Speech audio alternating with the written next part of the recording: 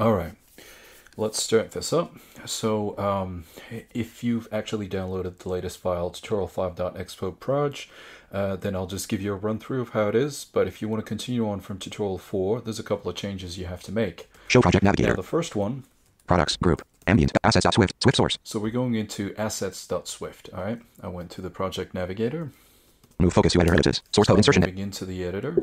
Slash, new import new line. Var steps equals left bracket SCN audio source right So bracket. we got the steps. These we're not going to use. Var types equals left bracket SCN audio source right bracket left parent. So I've created a new array called types. So types will be basically the typewriter sound files, which I've added inside the project, inside the folder sounds. So I have type 0 up to type 7. Var types equals left bracket SCN audio source right bracket left parent. So this is an array of SCN audio sources. And so I need to attach a function to it in order to load it inside the game view controller. Var speeches equals left bracket var current speech equals 0. New line. Func load steps left parent right parent left 4 in 1 tab source new line. Func load typewriter left parent new line. So load typewriter. Unfold methods. Func load typewriter left parent left brace. Okay, so it has no output. All it does, it actually takes all of the files inside the URL and then places them into the array. 4 in 0 7 left brace. So for I in 0 ... 7, so that means I is going to be from 0 to 7. I'm going to use that as a variable because my files will be called type 0 up to type 7. Left source equals SCN audio source left parent file name colon quote type underline backslash left parent right parent .mp3 quote right parent. Okay, so let source equals SCN audio source. I initiate one, and the source name will be the data path. Actually, it will be type, and then backslash left parent I right parent .mp3. Source.loops equals false. Source.loops equals false. Source.volume equals 5.0.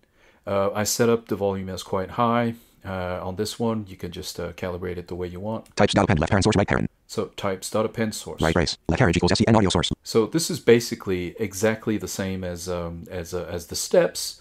The way to load it, but there's an extra thing to it.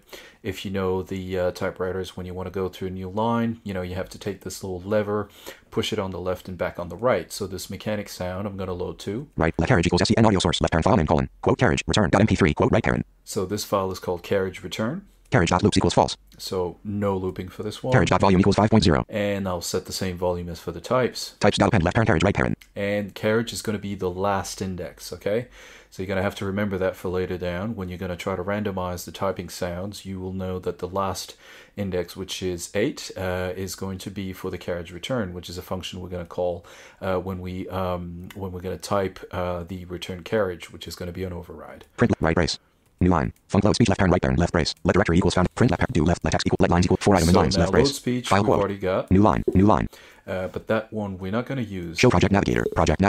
So the next file you need to change is the audio layer. Audio layer.swift. Products. Audio layer.swift. Swift source. Move focus to editor editors. Source code // fold methods. Fold all of the functions. / import AV found. Import scene kit. Import Coco. New line. Extension game view control. New line. Func wire system left parent right parent. So inside wire system, things pretty much stay the same. Func load speak left parent right parent dash AV audio PCM buffer left new line. So load speak this time, whereas in the previous tutorial what we did is we actually checked, we changed a random variable that pretty much increased basically from the first string. Spoken string to the next spoken string. We're not going to be using this after the SCN audio player has ended playing, because all we want is it to speak. So when you just do things just as voiceover would, when the setting in the utility is set so that it will speak out at every word. All right. So at this point, unfold methods. In order to emulate that, func load speak left parent right do left brace. Let sound file equals try AV audio file left parent for reading colon. So we take an audio file. Interleave colon false right parent. So speak buffer equals AV audio PCM buffer left parent PCM format colon. Sound file processing format frame capacity colon. AV audio frame count left parent sound file length right parent. So this is a PCM buffer. Try sound file read left parent into colon. Self.speak buffer right parent. So we take the sound file and read it into the speak buffer. Okay. Right brace catch left brace. Right brace return speak buffer. Right brace. New line. Okay, so that's fine. Func play speak left parent right parent. Now for play speak. Speak buffer equals load speak left parent right parent. So speak buffer equals load speak because that's the buffer, and we want to play it in put it into an AV audio player node. Speak player. Schedule buffer self.speak buffer. Add colon nil options colon AV audio player node buffer options interrupts. Okay, so the options are going to be the same. It just interrupts when it plays. Completion handler colon nil right parent. And the completion handler is going to be nil as compared to the previous time where the completion handler had a change of the index inside the array. Speak player. Dot play left parent right parent. And speak player.play. Right brace. New line. What this effectively means is that once the synthesizer has finished and placed the file, saved the file, and we're going to load it up using the protocol speak did finish, instead of actually changing the actual speak value, we're actually immediately taking that speak buffer and directly placing it into the scheduler. Func play typewriter left parent end colon. Now the next one we're going to do is play typewriter. New line. Func play typewriter left parent end colon. Bool letter colon. String right parent left brace. So I have two ways of using this function. It's going to have two different functions. So when I press the enter, that means I just want the return carriage. And so that means the label called end, which is a boolean. If I set it to true, that means it's just going to play the last index of the array, which is types. Otherwise, it's going to play a string. If end left brace. So if end. Speaker.add audio player left parent SCN audio player left parent source colon types left bracket 8 right parent right parent. Okay, so speaker.add audio player. So the speaker node where it speaks, I place an SCN audio source and pick the last index of the array types, which is 8. Speech.speak left parent quote new line quote right parent. And now speech.speak new line, because when we press enter normally in VoiceOver it says new line, so we'll just tell the speak AV player node to actually play new line, the word new line. Right brace else left brace. Otherwise, if the end, that means end carriage, returns false, that means we're still typing. Word.append left parent letter right parent. Word.append letter. So what is happening is that we have a word that we're typing. So let's say the word cat. So if I type the first letter C, but there's no space in it, well, I just keep appending new letters onto that word. Right, word.append left parent letter right parent. Okay, so word is a string and letter is attached to that string. Speaker.add audio player left parent SCN audio player left parent source colon types left bracket into left parent arc4 random underline uniform left parent UINT 32 left parent 7 right parent right bracket right parent right parent. Okay, now this one speaker, we add the audio, we add an audio player, and the source for that audio player is a randomized index of the types, so long as it's below 8, or we can use 7. Word speaker.add audio player left parent SCN audio player left parent source colon types left bracket into left parent arc4 random underline uniform left parent UINT 32 left parent 7 right parent right bracket right parent. Okay, so this is pretty much the same thing as for the steps, except that we're using the same arc for randomizer and actually pointing to the array of type files. Right brace, new line, right brace, new line, func dash left parent left colon, SC. So this is pretty much done for it. Save, show project navigator, And because the audio layer actually is an extension of the GameView controller, the GameView controller will have to have a new property called Word. GameView.swift, Swift source, GameView controller.swift, Swift source, move focus to editor ellipses, slash, new line, enumerical, case down, case, right, new line, class GameView, var direction equals, left fridge source, let ambient, let camera node, add outlet, new line, slash speech node and instance. Okay. Left speech equals NS, left speaker equals SCN, new line, slash audio engine component. So the audio engine var environment colon, are all still there. Slash filters, let distortion equals AV audio, let echo equals AV. The distortions and echoes, so because we want the actual voiceover to sound a bit old and retrograde, because we're in an imaginary world, remember? var speak buffer colon, AV audio PC, var speak player, new line, slash string for words being typed in flush when spacebar is pressed. Okay, so this is the property called word, which is a string. Var word equals quote. In the beginning, it has nothing. So that is going to be the actual carrier or container of each of the words. And what happens is that when we place the spacebar, then we're going to tell the word to play and to be placed in the speak string. And the string is going to be the word. And then we flush the word again into a quote, meaning that there's nothing. New line. Override func awake from nib left there. So this time, when we awake from nib, what we want to do is we also want to load the types. So we have to make sure to add that. Super new line. Speech.set / load speech left parent right parent. Load typewriter left parent right. Load steps. Load typewriter left parent right parent. So we got load typewriter. So we've loaded it up. That's load steps / left scene equals SC left parent right parent. Everything else is pretty much the same as in tutorial 4. New line. / create and add camera node camera scene new line. So camera, add the camera into the / place the camera. Camera node position equals SCN. Let's change the position of the camera. New line. / set the scene to the view. and set the scene to the Self.game view. view, new line. / allows the user to manipulate the camera. Self.game view bank allows camera control equals true. So okay, so allow camera control equals true, but that's for kind of debugging visually. Frame source positional equals true. And we put all of the different source files. Ambient scene dot root new line. And we add them into the scene's root node. Fridge position equals scn ambient new line. Speaker position equals new line. Finally, we're putting all the positions of each of the nodes that we want. At this time, what I've done is I put the speaker to 000 SCN vector 3 at position 000, and I also put the camera at 000 because I want to hear the typewriting centered and just so right next to the camera. You can put it somewhere else if you want to. If you want to, play around, keep stepping around and listening to the typewriter as you type from the position that you're in. But I set it up as center. Speaker position equals fridge.audio player left ambient audio player new line. For voice and NS speech synthesizer print write speech.rate equals 220.0. So the speech.rate equals 220.0. That's just the word. Game view.l8 equals self. Game view.display equals true. Speech.l8 equals self. New line. Engine equals game view.audio engine. New line. Right brace. Okay, so now we've got everything. New line. What we want to do now. Fold method vars environment equals false. Tid set left brace. If it's environment wire system right brace. So we got the wire system. Right brace. Var mixer colon. AV audio. Var step interval colon. Time interval equals 0.5. Var left interval equals var is moving equals false. Func renderer left parent under new line. Func renderer left new line. Override func key down left parent with new line. Okay. So now in the override func key down. Unfold method. We're going to make a few changes. So when the key is pressed, override func key is pressed. If left move equals 0 left parent raw value colon. Event.keycode right parent left brace. So if there's an event key code which exists inside the move enumeration, so which is the up, down, and left, right arrow, then we'll just continue on with the step procedure. Is moving equals true.